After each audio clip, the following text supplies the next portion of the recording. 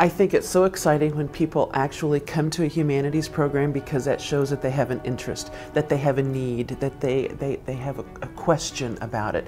And if anybody can integrate the humanities into everyday life, if I can illustrate how literature, how art dovetails into everyone's life, whether you're an accountant or whether you're a banker or whether you're an insurance salesman, if you can see how life is all integrated. I tell my students, I tell people who might come to a humanities presentation, don't go at life with the blinders on, that there is not just a single-minded path to life, but there are all these intersections of which we must be aware. I love Sara Jane.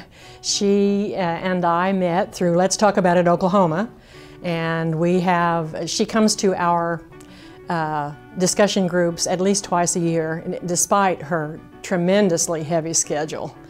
And I feel guilty when I email her and ask her to come to join us, but she always answers back almost immediately with such cheerfulness that I go back to her again and again. Our group loves her.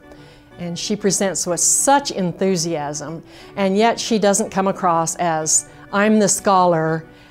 She comes across as, I'm a book lover and so are you. And we truly do enjoy her, and we always learn something from her. She's very special. When you give a presentation, you have to be excited about what you're offering, what you're sharing, or else the people in attendance won't be enthusiastic. They go, oh yeah, the humanities stuff is so boring.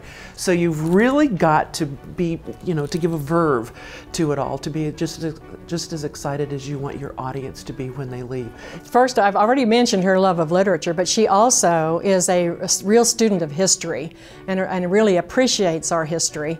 And she's always able to tie together things in the literature with history, particularly in the area. And then, of course, I have seen her perform in some of her historical roles too, but she brings that same flair to everything she does. The exchange after a presentation, that is what is really exciting, because maybe something that someone has offered, someone has questioned, has triggered a question in somebody else's mind, has triggered a thought or a comment, and that begins the dialogue.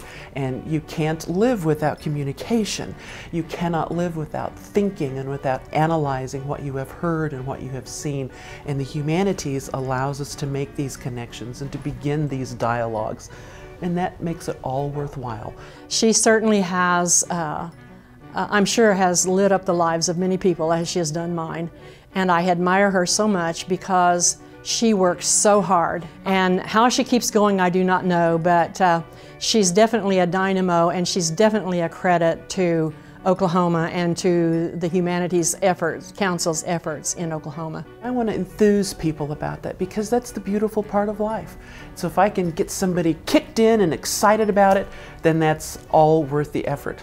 I will drive across the state to get somebody excited about the humanities, truly.